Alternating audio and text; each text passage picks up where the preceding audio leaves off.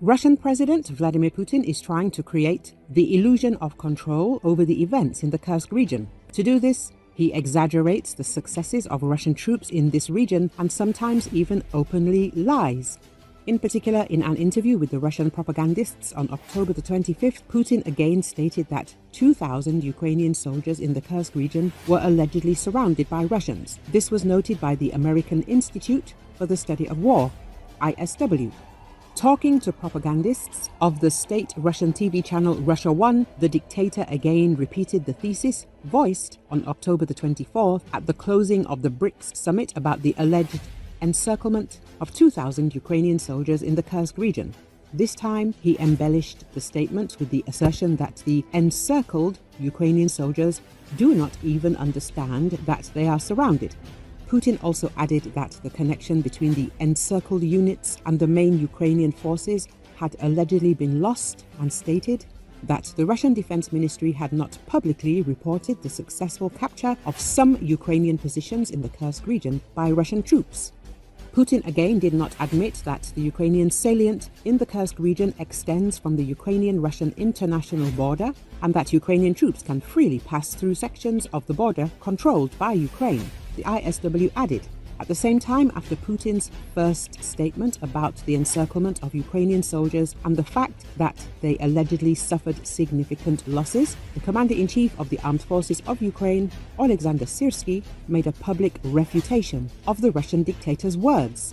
Syrsky also announced the losses that Putin's army had suffered in the Kursk region since the beginning of the Ukrainian operation. During this time, Russia has lost 17,819 of its servicemen, 711 of whom were captured by the defense forces. Putin's exaggerated statistics on Ukrainian casualties are likely part of his attempts to explain Russia's failure to decisively repel the Ukrainian invasion of the Kursk region after almost 3 months, in the context of the likely imminent deployment of North Korean troops to fight in the area, the ISW concluded.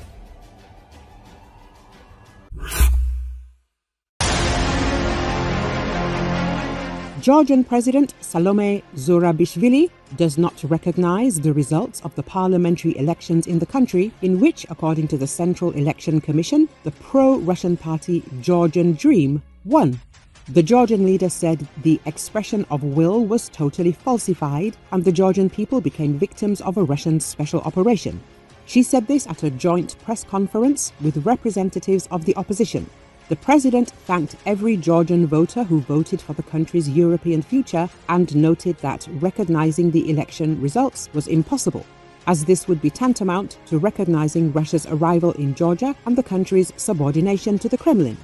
This is not why I came to this country. This is not why our ancestors lived, and we will not accept this. She added, the president called on citizens to come out to protest. Recall, Vladimir Putin was accused of helping steal power in Georgia via the back door after elections marred by vote buying, ballot stuffing and violence. It is the second time in a week that Russia is said to have had a hand in meddling with a vote in a Western-leaning state after Moldova's EU election was heavily skewed. Various international observers raised concerns of widespread irregularities in Georgia's voting, which appeared to give the ruling pro-Russian Georgian Dream Party the edge, despite polls showing the opposite. Two Georgian opposition political forces, the United National Movement and the Coalition for Changes, declared following the parliamentary elections that the ruling Georgian Dream Party carried out a constitutional coup and are refusing to enter parliament despite overcoming the 5% barrier. The leaders of these parties said that their representatives do not intend to receive mandates. The picture emerging from Georgia is clear. Election has been stolen by Putin's puppet government in Tbilisi, Boris Johnson said, according to the Telegraph. I back the people of Georgia as they stand up for their freedom, their rights and their future, he added. Georgian Dream, led by billionaire oligarch Bidzina Ivanishvili, won about 54% of the vote, according to the country's Central Election Commission. But the pro-Western opposition has refused to accept the result and accused Ivanishvili and his party of stealing the election, which may decide the country's future in the EU.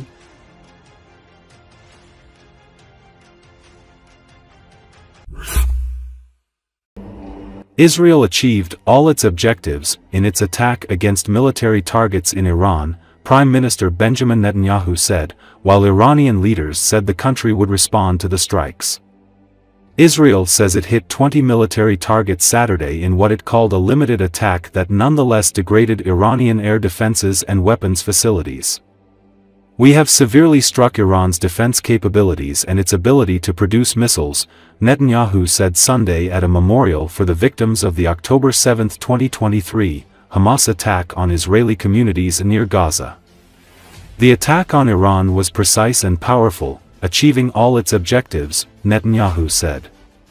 Due to the Israeli strike, Iran will probably not be able to supply Russia with new ballistic missiles anytime soon. An important consequence of the Israeli strikes on Iran is that Iran will not be able to supply ballistic missiles to Russia for many months until it restores its production capacity, writes Israeli Middle East expert and Haaretz journalist Anshel Pfeffer in X. In addition, Tehran will no longer be able to supply ballistic missiles to Hezbollah and Houthis terrorists. According to media reports, Israel has disabled 12 installations that are used to produce fuel for ballistic missiles, which make up a significant part of Iran's arsenal.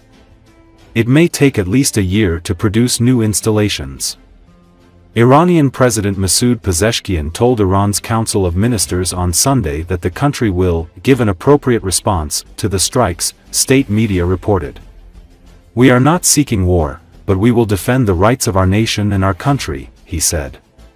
Ayatollah Ali Khamenei, supreme leader of the Islamic Republic, called the strikes a mistake by Israel in its calculation regarding Iran.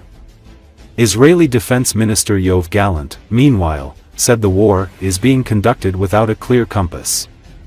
The significant developments, foremost among them the direct exchanges, increase the need to hold discussions and update the war objectives, he wrote in a letter to the cabinet. A spokesperson for Netanyahu called the letter highly perplexing.